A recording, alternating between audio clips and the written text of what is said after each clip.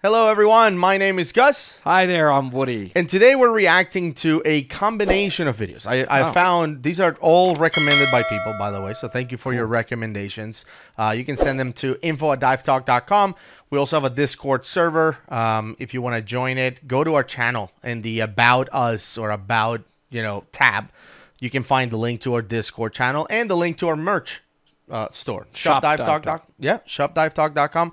But, some of these recommendations, the recommendations come in, and they are just too short for us to make like a reaction to just one video. So what I decided is I took 5 of these super short videos, and we're going to react to all of them today.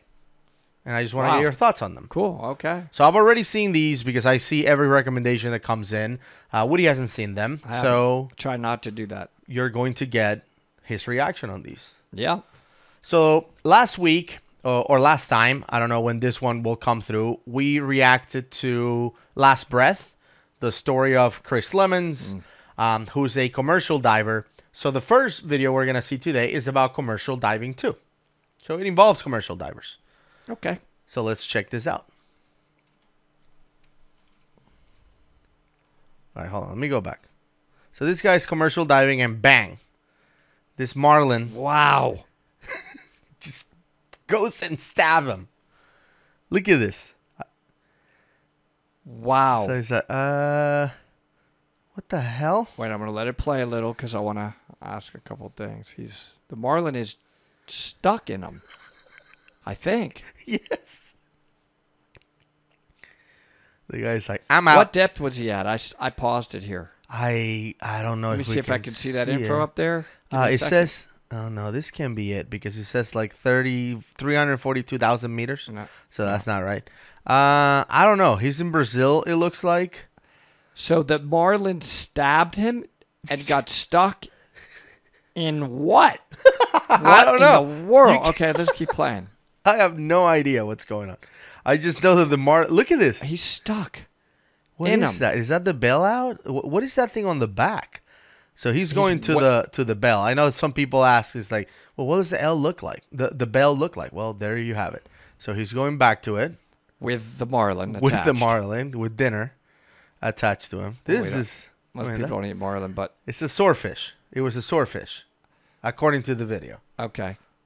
I mean, my reaction is, can you imagine if that was you under there and the swordfish attacks you? Bang! And my reaction, I bet it's your reaction as well, a lot of you. Why? Like, what happened? I mean, there's lots of swordfish around, and this one just got annoyed by the guy. He just went kamikaze. Swordfish are like, there's guy. like 500 typically at once, and this one's like, you know what? I don't like the look of you. Jenkins. I'm leaving the group. I'm going to stab you because you don't belong here. I don't know what else reaction to give. Thank goodness nothing got punctured. I mean, imagine if that happened in the neck or something. The neck, or I don't know if that hose could be punctured. Those things are pretty powerful. The air hose or something like that, or, I don't know, tearing the dry suit. There's a lot of stuff that could happen. So I don't know where he's actually jabbed into. What are those things made from the swordfish? Like adamantium? Like what? Oh, they are. That thing is sharp. Ridiculous. No, they can shred. They're very tough. Yeah, you would think that it would break with something hard like that. But I'm like, why, swordfish? Why? Why did you swim away in pitch blackness from the rest of your swordfish family and decide, I'm pissed. I'm tearing you up. That's all I could think of the whole time.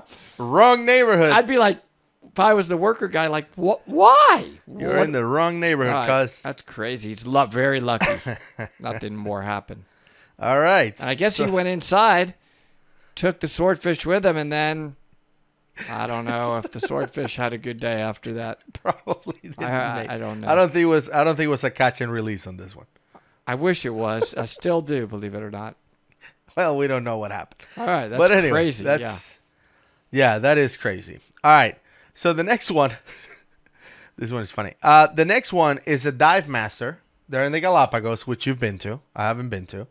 But apparently in the Galapagos, it's very common to just go down to like the bottom or whatever, the reef or whatever that is, and just hang on because the current is too hard. There's multiple currents in different directions, and you have to reef hook in. Yeah. You take a reef hook, you put it under a sort of a dead part of the rock, inflate your BCD, and then sit back and enjoy the show. That's what I did, but it's cold. Yeah.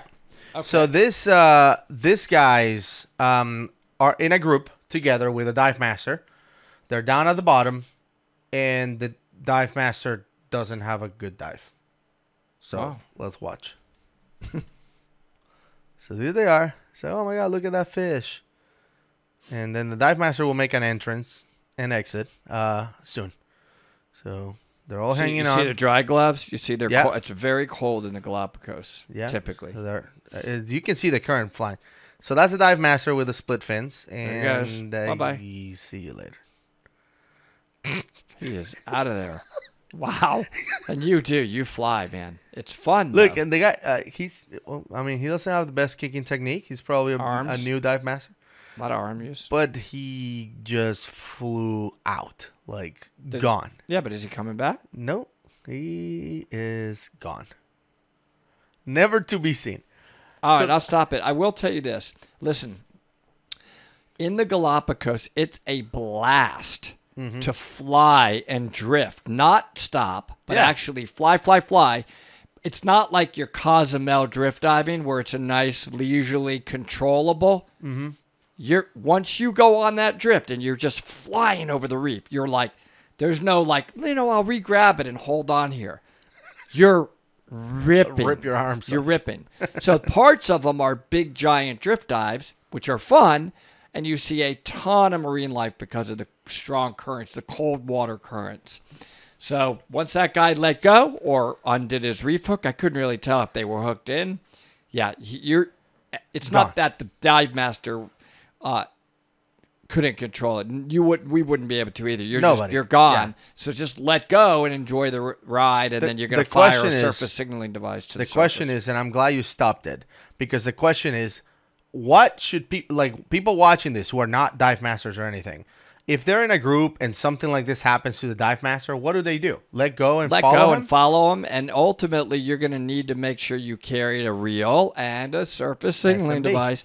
If you're in an environment where there's high current, you always have to have the reel, and you should have it at about 1.5 lengths, remember, your depth. The deepest planned part of your dive. So if it's a 100-foot dive there, have 150 foot of line and fire it, because, man, you could be 3 miles away here very, very quickly, and then the boat knows at least where you are. That's what I would recommend. Yep. All right, keep on rolling. Let's see if that's what the divers do. So these guys are looking like, this guy's dead. I don't know where he went. And the other guy's like, I don't know. I mean, he's hugging the rock there. Yeah. So these guys don't let go. They're just like, well, we're just going to continue our dive then.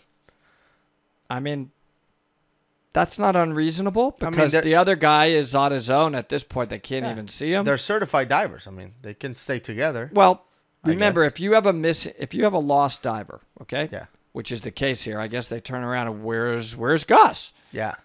The general procedure is look under SSI. We actually only look for 30 seconds. Yeah. Not even a minute. I know some agencies are a minute. 30 seconds with 2 slow turnarounds. And here, if you let go and turn around, you're also going to be a lost diver. Yep. And then go to the surface. Make your stops and go to the surface. That is the recommended procedure when you lose a diver. And they obviously this happened to me in the past in Florida, where we were drift diving out of West Palm. We were just there for fun. And I was on the rebreather, and we jumped in. We were together. It was you and David were on rebreathers and me, the 3 of us. And then we jumped in, but it took forever. I got caught up or something, and I jumped in a few seconds after, and I could never find you guys. It's that fast when you're drift diving. And the team gets split in 2. So I ended up with 4 other divers. I remember that. And of course, they look at me, and I'm the guy with the rebreather. So everybody's looking at me what do we do now? You led them. I remember you kind of led your group. Yeah. So I'm like, okay, everybody, pair up together with me, and we did the dive just without everybody. We still got out before everyone. Our group got out first, because I think when we hit 40 minutes or something, I'm like, okay, everybody up. And I don't know, 5 minutes later, the bigger group that was with the actual dive guide came out. But yeah, I mean, we're all certified. I was with the dive guide, so I you were on the group with the dive guide, I became the dive guide in our group. And I remember we figured, look, I mean, it's not like we lost you; it was instantaneously when we got in the water. Yeah. You know, you weren't with our group, and we knew there was another group. So yeah, so I told everyone to hold. I fired my SMB. We did a dive for like 40 minutes, and we came out. That's the right thing to do. Okay. All right. So the next one, I like that you were talking about how sometimes it's a lot of fun to dive with current. It really is fun. Yeah, it's absolutely fun. People are terrified of current. I love it. It's like flying. It's like conveyor belt diving. It's like they're holding you like, oh, and you're not swimming or doing ripping over the over the reef, and you're flying. I mean, it's so much fun. That's right. So this video is apparently a very popular dive site I've never been to. It's called the Washing Machine. Oh, I've been to it in the Bahamas. Yep. I went through this thing, man. Okay. This is not though like a typical drift dive. Yeah. You're going to be tumbled and washed and turned. This current gets the opening gets smaller and smaller and smaller, and just you have to be prepared to go upside down. Yeah. So I remember when I was going through it, I just like curled up in a ball, and I'm like, whoa, and then it spits you out on the other side, and it actually calms back down.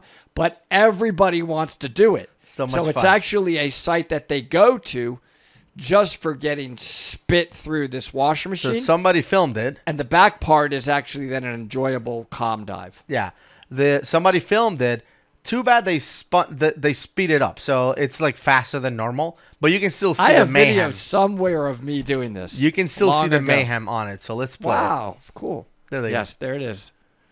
Look at that. You're flying. Oh, they sped that up, though. Yeah. But look at the divers flipping all around.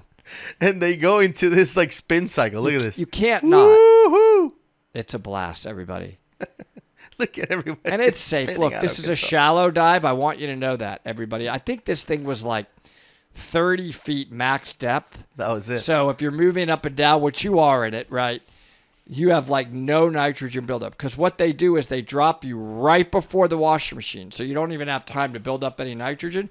Because they know once you go into that washer machine, you're going to be like, but you have nothing going on in you. I mean, it's 30-foot depth, and everybody does it. And by the way, it's not long. You're only in that thing for a couple of minutes because you're flying. I can't wait to do the washing machine again sometime. It's really fun. Yeah, it looks like fun. So anyway, it was a super short video, only 22 seconds, but somebody sent in and says, like, what do you guys think about it? Do you think it's dangerous? And I'm like, hey, it looks fun. I haven't seen the washing machine in a while. Yeah, I did that on Blackbeard's. So Blackbeard's is a liveaboard, pretty common liveaboard, typically out of some of the island chains there, and they always do the washing machine. Oh man, that looks fun. The next one, I want your opinion. I wonder if you think what I think when you watch it. But I'll just tell you what they said on the description, which is not necessarily what I think it happened. But the description went like this. There were a group of divers that were installing those dome structures they put in for reefs. They have them at the aquarium. It looks like a dome with holes. Mm-hmm. So they were installing those. And they were all like instructor, dive master, like pros. Okay. All right? And all of a sudden, this dive master freaks out. And he becomes he's panicked. And he becomes violent. So 2 instructors are trying to help him, and he's violent. That's what the description says. Okay. I want to know if you think that's what happened. And then I'll tell you what I think it happened. All right? So let's watch. So there they are. Those are the structures on the bottom that I'm talking about. This guy, let me pause it for a second. If you notice, one of the divers doesn't have any fins. And that's because apparently when they install this dome, sometimes they have to move them. Like they drop them and they're like, no, it should be a little bit over there. So they take their fins off so they can pick it up from the bottom and then walk in the bottom of the ocean with it. We do that same technique at the George Aquarium. Many times we take our fins off when we certainly do when we're using the scrubbers, which is they spin and you're scrubbing the walls. Take the fins off. You're just riding the scrubber. So the only guy that doesn't have fins took him off. Which one is the dive master? Just so I'm clear. The guy with no fins. He's behind this guy. Oh, he's behind him. Okay. Yeah. So he doesn't have fins, and he starts panicking. And there's an instructor behind him trying to help, and this instructor coming in. By the way, look at that pro job in buoyancy and kicking techniques from this instructor. He's literally running in the bottom of the ocean with fins. It's like the worst. They're all doing that, but maybe that was in that area. Apparently, they were doing some dive walking to install those things. Yeah. So let's give them the benefit of the doubt. So here we go. So the guy's panicking, and this guy's like, "Oh, let me help." He's losing it. All right, so here he comes, and he's like, "Nope, get away from me." Starts trying to kick him. No, let me help you. Bang. What in the world? Why did he do that? Ripped his mask. Get away from me. And then the instructor from behind takes the mask off. Why? And you can see he's holding his fins. The dive master's holding his fins. And the instructor behind is squeezing the legs on the tank. Anyway, that's kind of the end of the video. But what do you think of how this Why did he rip his mask off? He was just violent. That's what they're saying. So he take his mask off? So he couldn't see anymore? And the instructor came to help, and the panicking diver just ripped the mask off, right? Or are you talking about when they ripped his mask off? Yeah. Why did they rip the dive master's mask off? But I don't know. He reached over and took off the one from the back. The instructor in the back ripped off the mask from the panic diver. So I think the guy was honestly trying to say, I don't need your help. That's the impression I'm getting. Like, get away from me. I'm fine. Mm-hmm. And the guy kept coming at him. I mean, that's all I can think of. Yeah. Why? Because that doesn't seem like what a panic diver would do. A panic diver is going to actually come at you because they are out of air or they need something. This guy was get away from me. Right. Which is not really the sign of a panic diver. Right. Right? A panic diver is either bolting to the surface and trying to get to the surface, which this guy clearly wasn't seemingly trying to do, or he was... and would a panic diver hold those fins? Away? No. You know, just this guy never dropped the fins. He's holding it. Like, he changed arms. He was holding the fins with the left, changed him to the right to rip the mask off of the guy trying to come in and help. I don't know why he took his mask off. Guy. I'm confused as to what was going on. Why was he even holding his tank to begin with? We didn't see it. Did he start to panic and bolt? He didn't seem like it. But you can't tell from the video. Right, you can't tell. The only reason to grab a hold of somebody and try to hold them down or flare is if they're bolting. You're trying to save their life. But right? you do squeeze it with your knees when they're at the surface and they're panicking. Well, you squeeze it with their. You can also squeeze it to bring them up. To bring up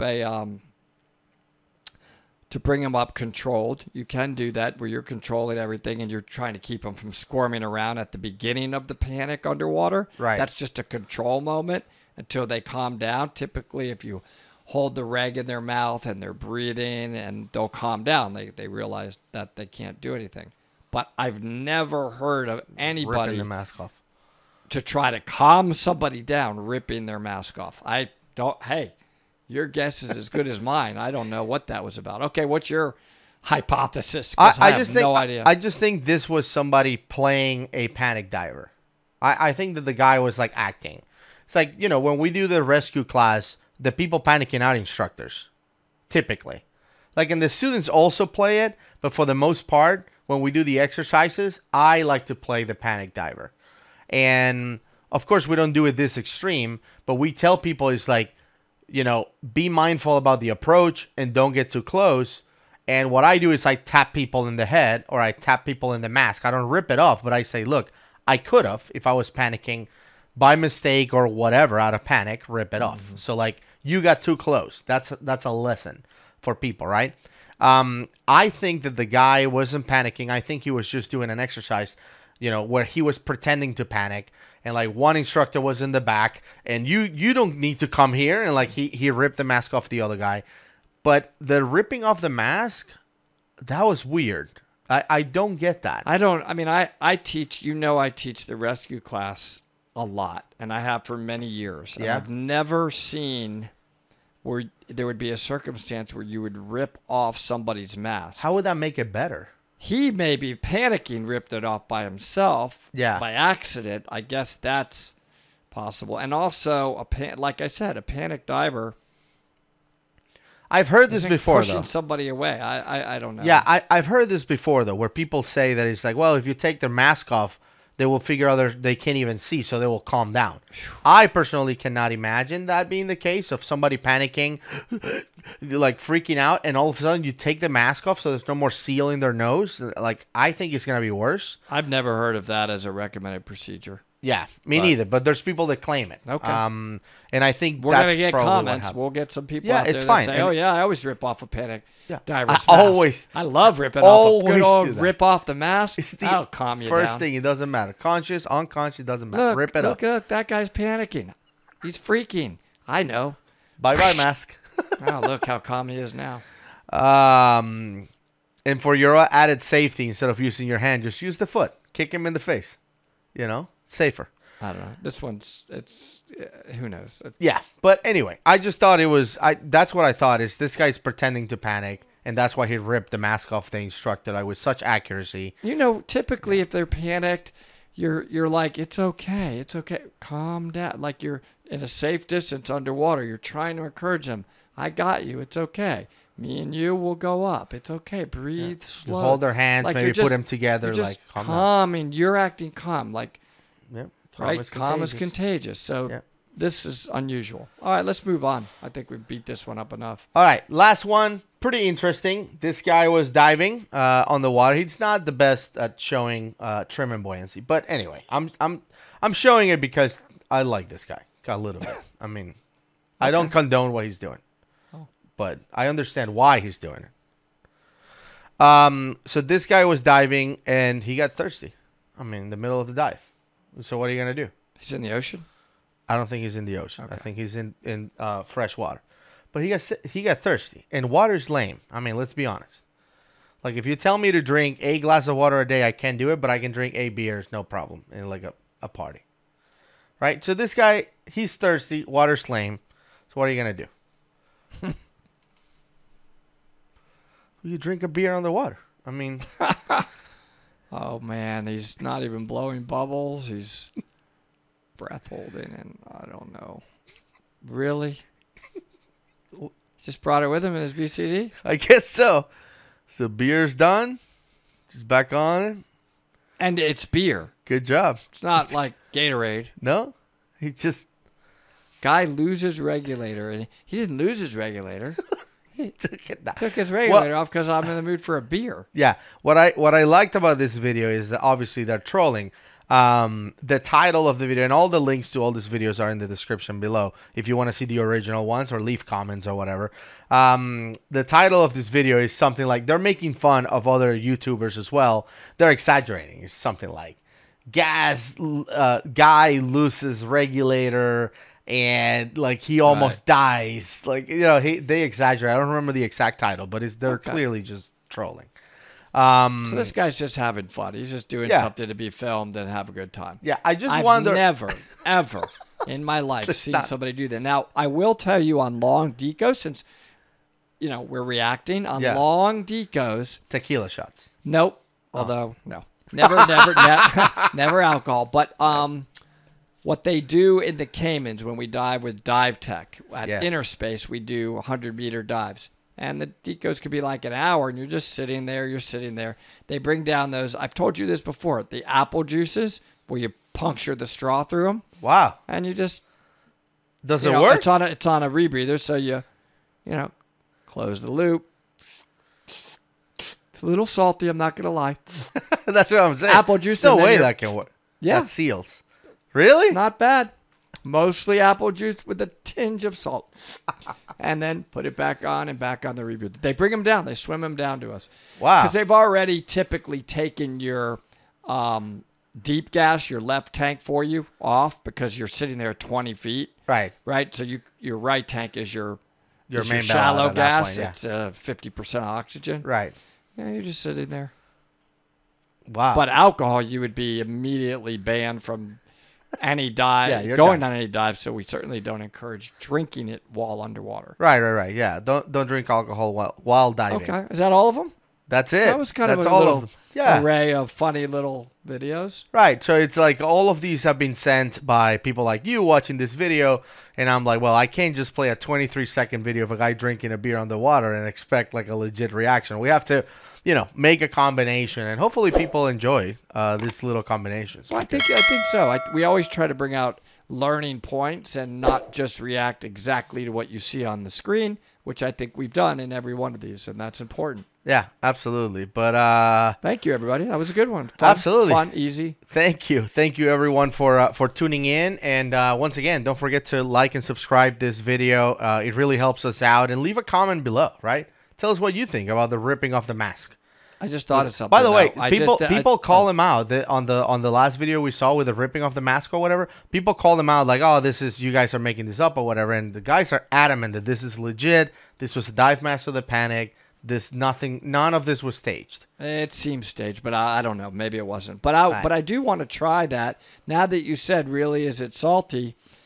Don't be surprised if you see a video of Gus and I somewhere in the ocean. Wow. Coke, apple juice. We're going to try them all and say which one had the least amount of salt and worked. If you have to take a little drink under. Just thought of that right here on the containers. Spot. Orange Gatorade at depth. None of that stuff like that, is gonna the work. Bottle where you can go, not the one where you. Oh, the sports bottle. The sports bottle. That'll work. You can reclose those it. Those things are useless. But we can try. You should try them. I'll film. But not you. Got to have somebody swim it down to your 20 feet. You take that thing down to 300 feet. That sports bottle on the way up, it's going to explode. Makes sense. So we'll do that. Yeah, we should try it. We'll try that. Thank you, everyone, for tuning in. Hope to see you on the next one. Yeah, thanks for watching. Thanks, everybody.